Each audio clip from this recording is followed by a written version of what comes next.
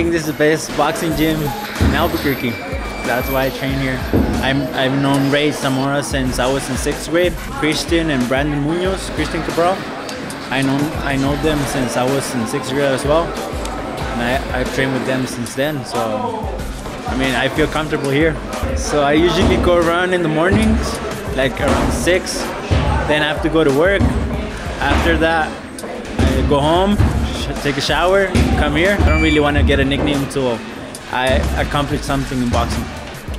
I'm fighting for my family, especially for me, and then for everyone that supported me, my coaches, all of my sponsors, and I want to do good.